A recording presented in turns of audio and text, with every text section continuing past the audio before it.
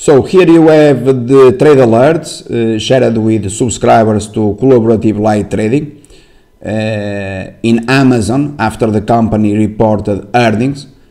If you remember, the stock initially jumped to $420 after hours. Here you have the trade alert in real time. This is local time, London time. Amazon sold short $417. This trade alert, it is the same as taking profits also on the long side.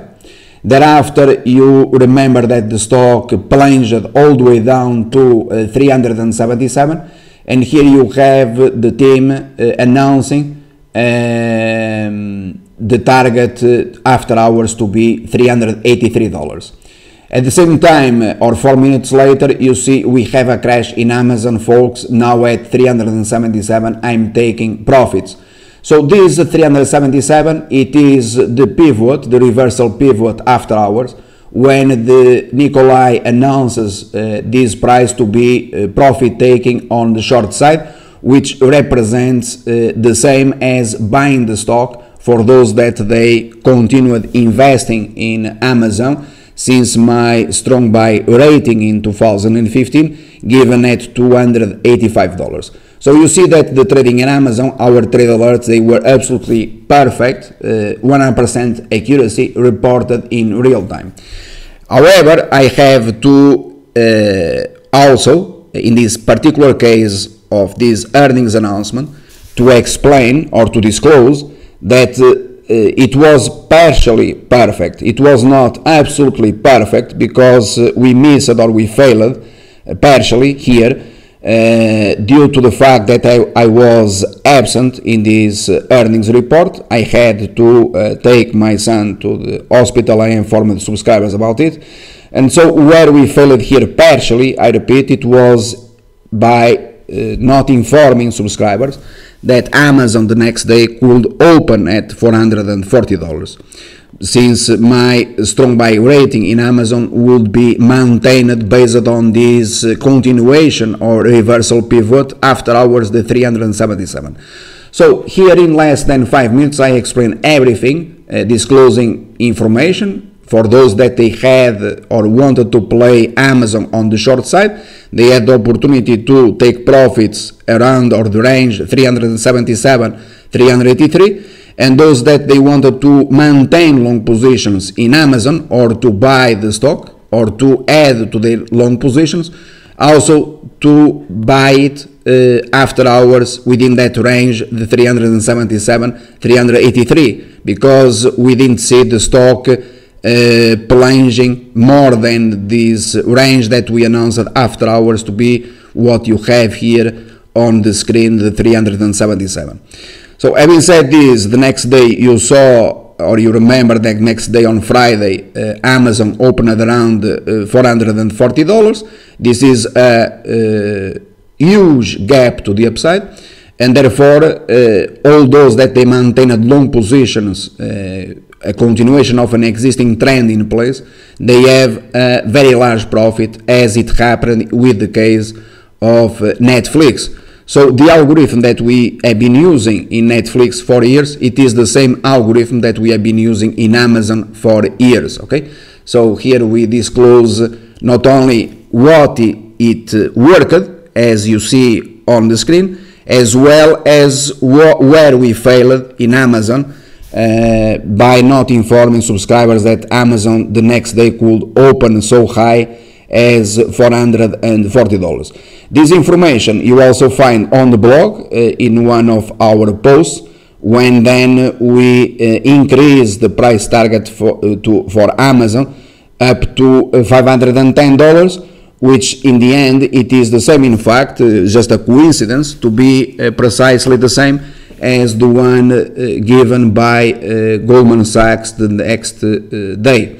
So congratulations to all those that maintained investment position in Amazon, believing that this algorithm that has been working for years, it would also work again this earnings season. All right. And I would like to finalize by saying that while all this information it was made available to subscribers in real time, if you were watching CNBC, the TV program, they had a TV program where Amazon was trading at 382, and they at that time there were several individuals giving their opinions whether Amazon at that price would be a buy or a sell. I remind you that the stock was plunging after hours, and none of them, I repeat, none of them, in real time, the price it was $382, none of them said buy immediately the stock. And therefore, this also proves that those stock analysts on TV, they were surprised by the move, the plunging in after hours, and they could not inform those that they were watching the TV program in real time to buy immediately, to call their brokers and to buy the stock. And the difference, it is given here compared to our service, where, for example, if you had a short position in Amazon, the stock ahead of earnings closed at around $390. If you had a short position, you had to close the short position after hours at 377. This also proves, and you have plenty of case studies in our website, Stock Market Live TV, that pre-market and after hours, therefore after hours generally speaking, it has a very important meaning where you can make a considerable amount of profits, not only by having the opportunity to trade after hours, the pre-market and the after hours, in the sense that if you had a short position in Amazon, if you didn't close the short position at this range, the 383, 377, the next day you would have a very large loss. So these alerts were very important. So those individuals that they neglect or they don't believe that after hours and pre-market are important, here you have the demonstration that after hours and pre-market, it is in fact extraordinarily important, as I've been saying, since it exists. So you have plenty. And by the way, this is not the first time that we make these calls in Amazon. If you visit the website, you'll find, I would say, at least probably like 10 case studies in making calls in, Expedia, in Facebook, earnings calls, and in Amazon.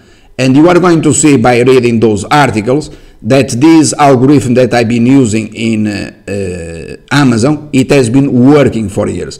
Every time the stock plunged, Amazon missed earnings, Amazon always misses earnings, and the reason for the reversal after hours all the way up to $440, it is directly related to factors that they are confidential. All right, thank you.